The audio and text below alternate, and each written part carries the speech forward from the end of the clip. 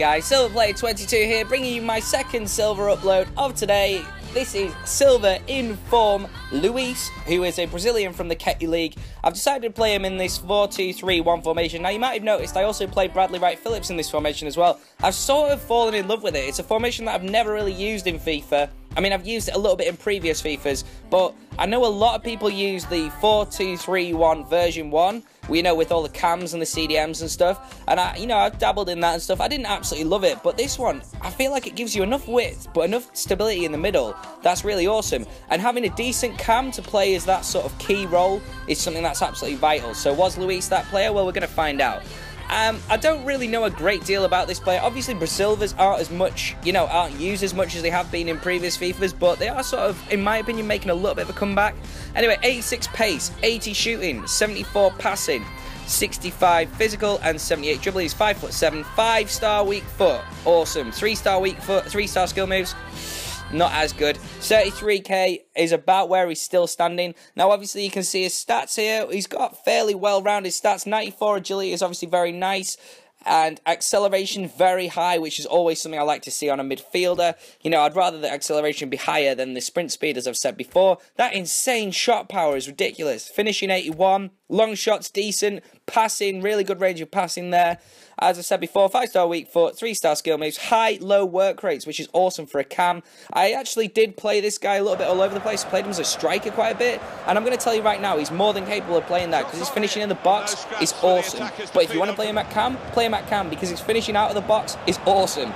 His passing is really, really top quality, really accurate with his passes, and when he's playing those lob 3 balls and those normal 3 balls, really puts it into those positions that are great for people to run onto, which is really good. I found him surprisingly good in the air, considering how small he is. I know he's got not too bad a jump in, but you'll see a clip in a little bit where he sort of he just beats the goalkeeper to a ball in the air and lobs it over the top of him, which is awesome. Makes really good runs, no problems there. If you want to play him as a sort of winging cam or anything like that, he's really decent at that. I really have very little complaints as far as this guy goes. He's not the strongest, and I wouldn't say his crossing was perfect. I would say his crossing feels off considering how good his passing is. But overall, I wouldn't complain too much about the player in general. Really, he has some awesome stats. Look at the long shots. I mean, he hits the post from real distance. Super quick, fantastic dribbling, really good finishing, good long shots, good passing, surprisingly good in the air, makes good runs. As I've said, all those things. Not the strongest. Crosses were wild. Some of them really were wild. Some of them were going sort of out for a throw-in on the other side. And another thing, I do need to say this before I go on. Doesn't try to win the ball back. Like, his aggression is so low. If you lose the ball with him, forget about it. Get another player to go and try and win it back, because he's not going to attempt to. His aggression and his reactions are quite low as well. So those two coupled together really make for a player who he's great on the ball, but he doesn't seem to care if he loses it, if you know what I mean. Feels like a 76 to an 80. I think in game I've seen Iron French has said he's about a 78. Which is cool, but I think he feels like a little bit higher.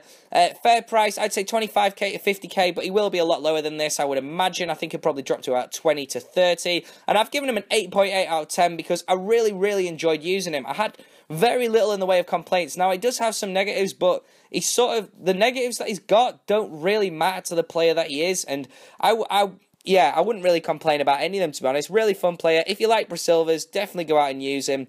For end chat today, who is the greatest footballer of all time? Let me know in the comments below. Who's the best footballer? You don't necessarily have to have seen him live or anything like that, but who's the best footballer you have ever seen play, whether it's on YouTube, currently? Do you think, the older generation of football are better than the newer generation? Do you think, I'm just interested to know where you think football is and which is the best footballer of all time. Is it Messi, Ronaldo, Maradona, someone like that, Pele maybe? Like, comment, subscribe, and let me know which informs you want me to do next. Cheers, guys.